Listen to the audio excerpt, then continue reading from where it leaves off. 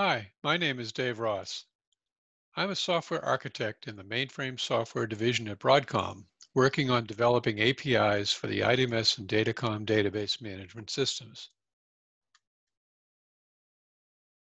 In this session, we'll take a look at implementation techniques to satisfy a performance monitoring use case using open source tools to visualize performance metrics exposed by an API. Our example will be based on the Zowe API just released for IDMS, but the techniques are general and can be applied to any product that exposes performance metrics through a REST API. Administrators for online systems need to monitor operations to see trends and recognize unusual conditions that can indicate problems. A time series database provides a way to collect performance and operational metrics. The time series database can invoke an API that exposes this data at regular intervals and stores the time slice data for analysis. Dashboards are a powerful way to visualize the time series data and recognize anomalous events occurring in real time. So an administrator can use the dashboard and database query tools to monitor and analyze performance. Here is an example of a dashboard that displays statistics for an IDMS environment in which multiple IDMS systems are running on an LPAR. The types of visualizations can include gauges, counters, graphs, and others. Thresholds can be defined, shown in red in this example, and alerts can be raised when these are exceeded. So let's take a look at a software stack that can be used to implement a dashboard like this. An open source product called Grafana provides the visualization of the metrics. A simple point and click interface makes it easy to create dashboards with panels, queries, and alerts. Grafana can be used to create dashboards for many time series databases. In our example, we chose Prometheus, for which Grafana provides very good integration. Prometheus is a popular open source time series database. It is designed to scrape a system's metrics endpoints and store the data in time slices in the database. It also includes a powerful query language called PromQL. IDMS is a mainframe database management system and transaction server that supports both network and relational data models. It includes a Zowe conforming REST API that exposes real-time performance metrics as JSON data. But it turns out that Prometheus does not directly consume JSON, so we need to build a JSON exporter to convert the metrics to plain text. Of course, the JSON exporter would not be needed if you choose a time series database that does accept JSON. IDMS provides a performance monitoring option. This is an example of the terminal display produced by the real-time monitor. As you can see, there are numerous categories of statistics. In this case, we are showing the state of the various storage pools that IDMS is managing. We'll use this metric throughout our example. This is an example of a dashboard showing the status of the program pools as bar graphs. We have defined thresholds, shown in red, that would represent potential problems when they are exceeded. Other panels show metrics as graphs over time. Here's how the components fit together.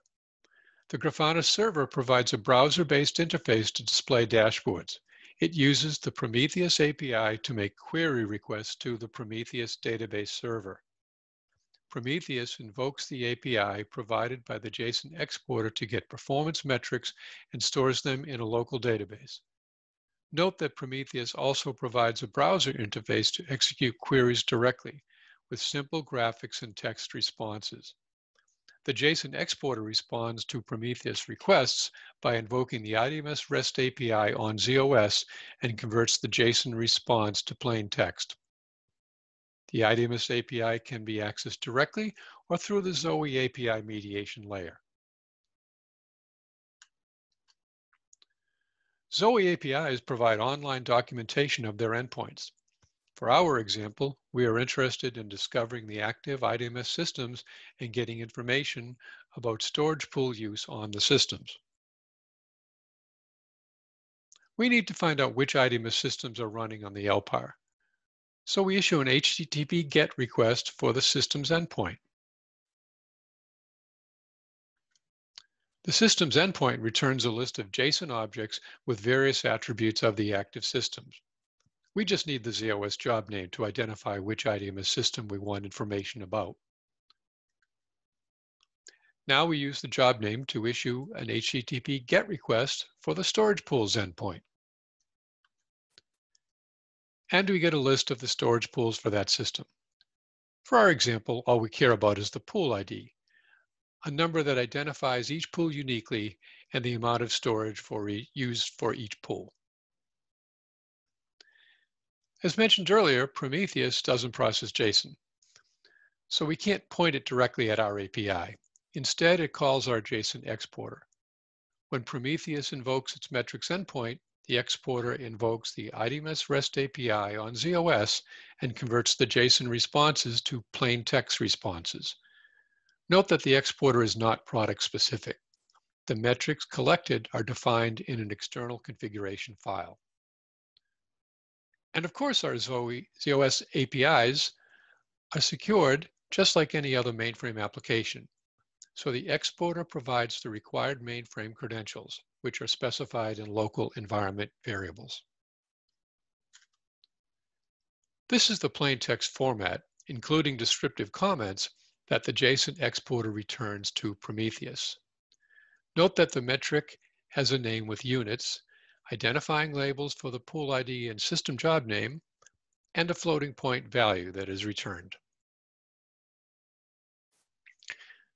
The configuration file is in the common YAML format and specifies the port the exporter exposes to Prometheus, as well as definitions of the metrics to be collected. For each metric, the configuration defines the endpoint to get the metric, the JSON path to extract the metric from the response, and the format of the metric as it will be stored in the Prometheus database. Runtime settings, including the base URL of the Performance Monitor API and the user's mainframe credentials, are specified in environment variables. The exporter is implemented using the Prometheus client libraries for Python, which provide modules for an HTTP server that Prometheus calls to get the metrics. The configuration file specifies the exporter listener port. It also specifies the endpoint to get a list of active systems and the JSON path expression to get the identifier for each system. Although the example is specific to IDMS, the exporter could be used with any API that has endpoints to identify product instances and detailed metrics. Multiple metrics endpoints can be specified, each with multiple metrics data attributes. Here we define the storage pools endpoint. Note the substitution parameter placeholder for the job name.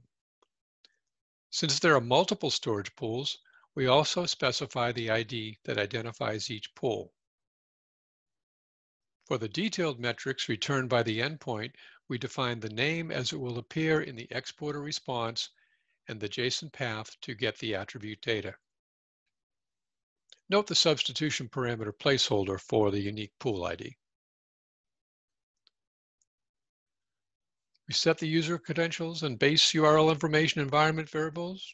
Then we start the Python script that implements the JSON exporter, pointing it at the configuration file that defines the endpoints and metrics.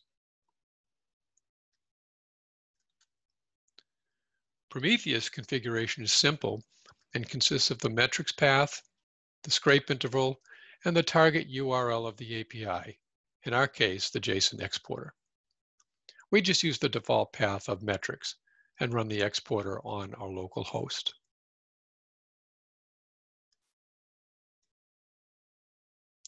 Then we start Prometheus, pointing it at the configuration file we set up. It does some database housekeeping and then starts invoking the metrics endpoint on our exporter at the interval we set in the configuration file.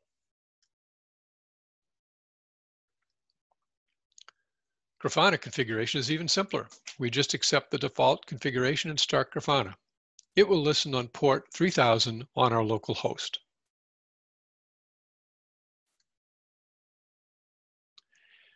Now that Grafana is running, we can point our browser at it. We can create a dashboard and add panels that will display the metrics we choose in the format we like. Or we can modify an existing panel by selecting Edit from the panel's pull-down menu.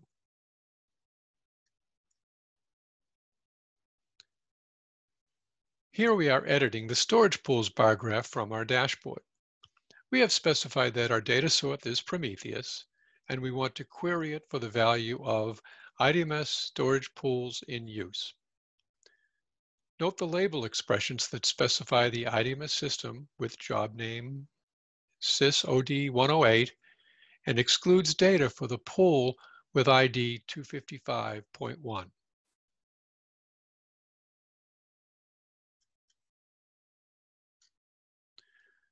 We then specify the type of visualization we want and can change it to a line graph or any of a variety of other options.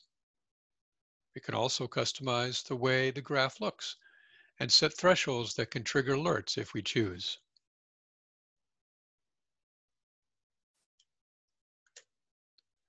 A general tab lets us specify a title and other things. Once we have our dashboard the way we like it, we can export and share it.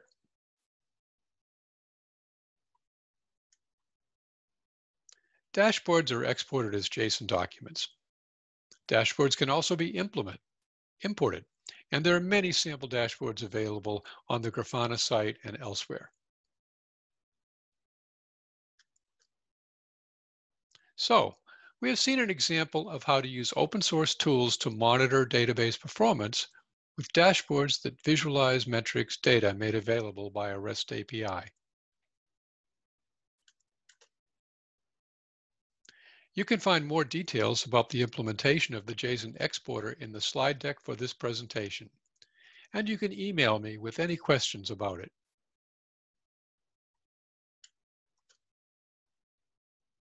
Thank you for listening.